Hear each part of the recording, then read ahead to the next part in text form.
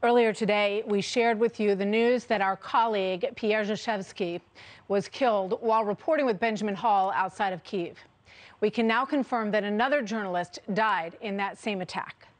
Oleksandra Sasha Kuvshynova died alongside Pierre when incoming fire hit their vehicle. She was just 24 years old. This photo shows her with Pierre and our correspondent Trey Yingst.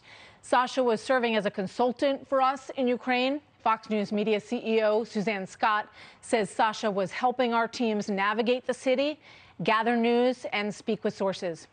Working around the clock, she helped to share Ukraine's story with the world, and we are grateful to her for that.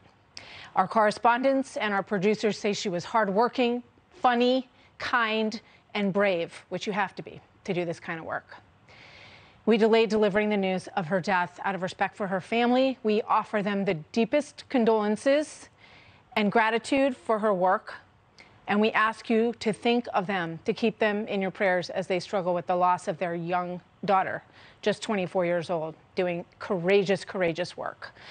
Of course, along with the family of Pierre and so many others who have lost loved ones during the war. We will miss him, and we are grateful for the extraordinary work and the opportunity to work with him over the years as well. And we await more news, which we will share with you when we can, on the condition of our Benjamin Hall.